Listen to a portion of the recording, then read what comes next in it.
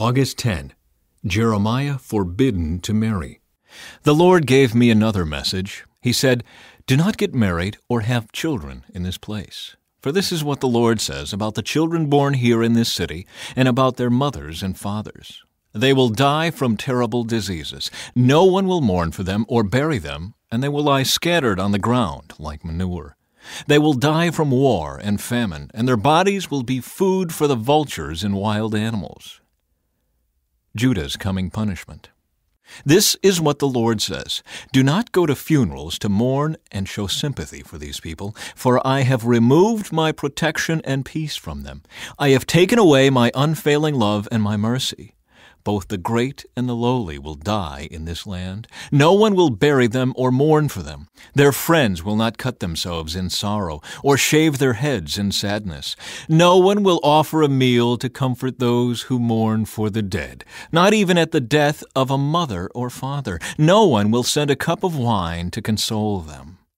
And do not go to their feasts and parties. Do not eat and drink with them at all. For this is what the Lord of heaven's armies, the God of Israel, says, In your own lifetime, before your very eyes, I will put an end to the happy singing and laughter in this land. The joyful voices of bridegrooms and brides will no longer be heard." When you tell the people all these things, they will ask, "Why has the Lord decreed such terrible things against us? What have we done to deserve such treatment? What is our sin against the Lord our God?" Then you will give them the Lord's reply. "It is because your ancestors were unfaithful to me. They worshipped other gods and served them. They abandoned me and did not obey my word. And you are even worse than your ancestors. You stubbornly follow your own evil desires and refuse to listen to me. So I will throw you out of this land and send you into a foreign land where you and your ancestors have never been. There you can worship idols day and night, and I will grant you no favors." Hope despite the disaster. "But the time is coming," says the Lord, "when people who are taking an oath will no longer say, 'As surely as the Lord lives, who rescued the people of Israel from the land of Egypt.' Instead, they will say, 'As surely as the Lord lives, who brought the people of Israel back to their own land from the land of the north and from all the countries to which he had exiled them. For I will bring them back to this land that I gave their ancestors. But now I am sending for many fishermen who will catch them, says the Lord. I am sending for hunters who will hunt them down in the mountains, hills, and caves. I am watching them closely, and I see every sin. They cannot hope to hide from me. I will double their punishment for all their sins, because they have defiled my land with lifeless images of their detestable gods, and have filled my territory with their evil deeds.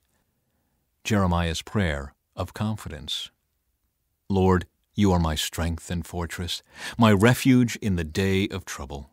Nations from around the world will come to you and say, Our ancestors left us a foolish heritage, for they worshipped worthless idols. Can people make their own gods? These are not real gods at all. The Lord says, Now I will show them my power. Now I will show them my might. At last they will know and understand that I am the Lord. Judah's sin and punishment.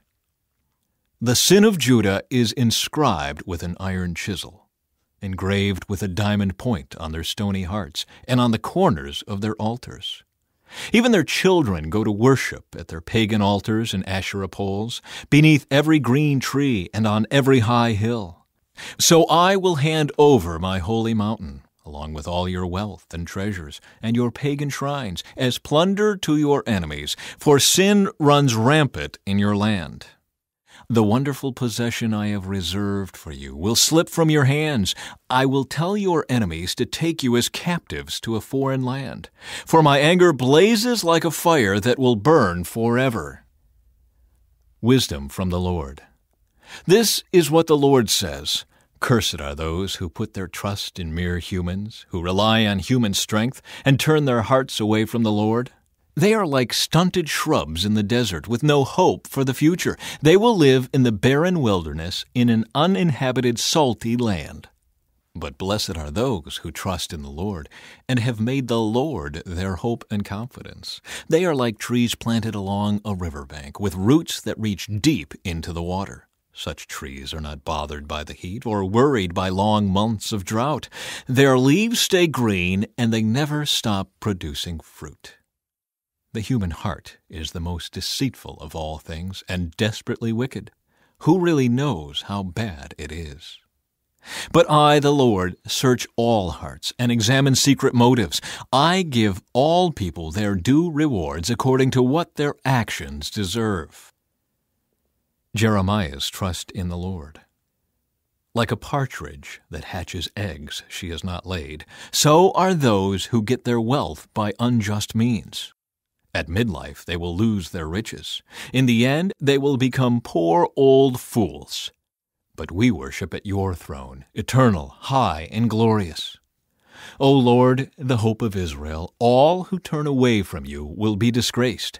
They will be buried in the dust of the earth, for they have abandoned the Lord, the fountain of living water.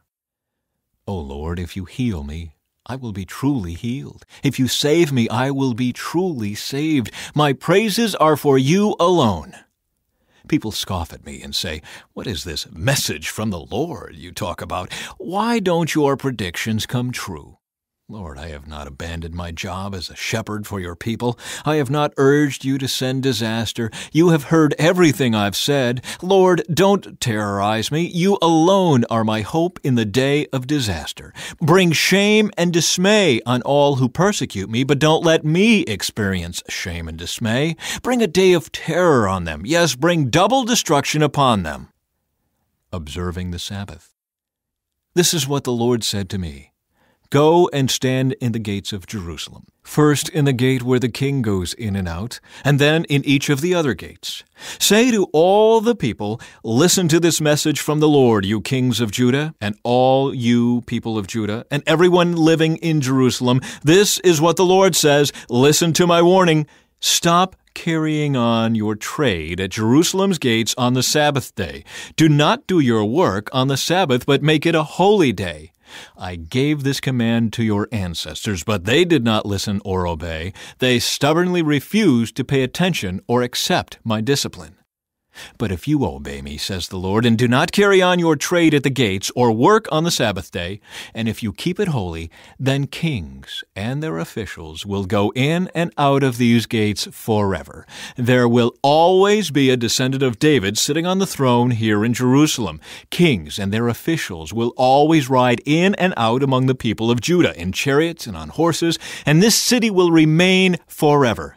And from all around Jerusalem, from the towns of Judah and Benjamin, from the western foothills and the hill country and the Negev, the people will come with their burnt offerings and sacrifices. They will bring their grain offerings, frankincense, and thanksgiving offerings to the Lord's temple. But if you do not listen to me and refuse to keep the Sabbath holy, and if on the Sabbath day you bring loads of merchandise through the gates of Jerusalem, just as on other days, then I will set fire to these gates. The fire will spread to the palaces, and no one will be able to put out the roaring flames. The potter and the clay. The Lord gave another message to Jeremiah. He said, "Go down to the potter's shop, and I will speak to you there." So I did as he told me, and found the potter working at his wheel. But the jar he was making did not turn out as he had hoped, so he crushed it into a lump of clay again and started over. Then the Lord gave me this message, "O Israel, can I not do to you as this potter has done to his clay? As the clay is in the potter's hand, so are you in my hand. If I announce that a certain nation or kingdom is to be uprooted, torn down, and destroyed, but then that nation renounces its evil ways, I will not destroy it as I had planned. And if I announce that I will plant and build up a certain nation or kingdom, but then that nation turns to evil and refuses to obey me, I will not bless it as I said I would. Therefore, Jeremiah, go and warn all Judah and Jerusalem. Say to them, this is what the Lord says, I am planning disaster for you instead of good. So turn from your evil ways, each of you, and do what is right. But the people replied, Don't waste your breath. We will continue to live as we want to, stubbornly following our own evil desires. So this is what the Lord says. Has anyone ever heard of such a thing, even among the pagan nations? My virgin daughter Israel has done something terrible.